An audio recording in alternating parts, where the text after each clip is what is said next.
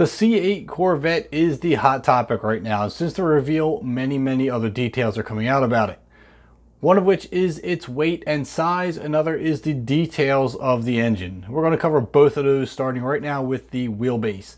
The wheelbase of the C8 is 107.2 inches. Now that's about a ½ inch wider than the C7 Corvette, but it is significantly larger than other mid-engine cars like the Audi R8, the McLaren 570, the McLaren 720, and even the Acura NSX.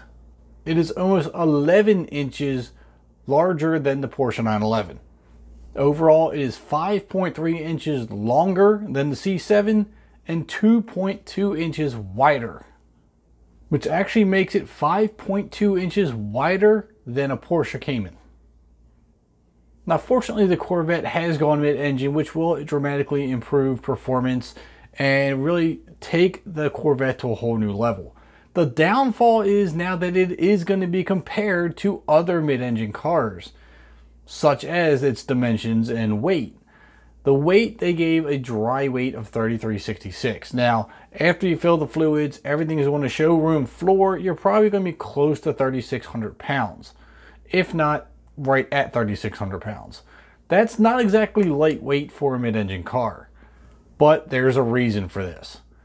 All the other mid-engine cars have no storage space. They have no driver and passenger legroom or headroom. This is where the C8 excels. They purposely made the car longer and wider because you noticed there's both trunk space in the front and the rear. It is a significant amount of space. You can put 2 golf bags in the back and have room in the front for some random items. So this is the reason Chevy went with a much larger scale car than, say, the Porsche or the McLarens or even the Audi R8. It's all been done for practicality. So yes, the other cars are smaller, they're lighter, they're more nimble, they're more narrow, but then again, you're taking away any and all practicality of the car. Not that I can exactly say the C8 is practical, but there is more space in it. You have more legroom, more headroom, and more cargo space. It is the cheapest mid-engine supercar, and I'm going to start calling the Corvette a supercar at this point, because let's face it, we've really crossed that line. It is the cheapest mid-engine supercar you can buy. Now, let's talk about the engine. The new LT2 has 11.5 to 1 compression. It also has a higher flow intake manifold and exhaust manifolds. It has a better lubrication system and a slightly different camshaft. It has the same bore, the same stroke, the same forged crank, the same rods. It's all based on the LT1 engine with very little modifications. As for the cam, the intake lobes are the same as the LT1s. The lift on the exhaust is a little bit higher. But the LT2 cam, the phasing alters the intake and exhaust timing a little differently than the LT1, but the rest of the valve train is carried over from the LT1 to the LT2, which is why it remains at a 6,600 RPM redline. Now, to help add all this extra horsepower, the C8 gets a much higher flowing exhaust manifold, and the rest of the exhaust has valves which will open and close, increasing scavenging. Now, the horsepower numbers at 495 and 470 torque are with that performance exhaust. If you don't get the performance exhaust, you're at 490 and 465.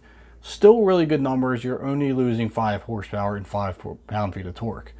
The new intake manifold on the LT2 is much taller than the LT1. It has equal length runners that are mounted in a way that now the car breathes from the rear as opposed to the front. What this does is shorten the distance between the throttle body and the intake valves to help improve airflow. Those new exhaust manifolds that I was speaking about a second ago, they're also equal length runners. The LT1 manifolds were kind of more of an intermediate step design.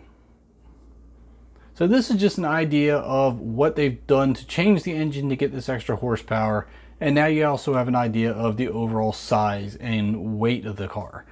Not exactly a lightweight car compared to most other mid-engine cars, but it does add a lot more practicality than, say, a Porsche 911 or an Audi R8. Alright guys, I hope you enjoyed the video. Just a little bit more information on the C8 as it develops. So make sure you hit that subscribe button, hit that like button. Thanks for tuning in, and I'll catch you next time.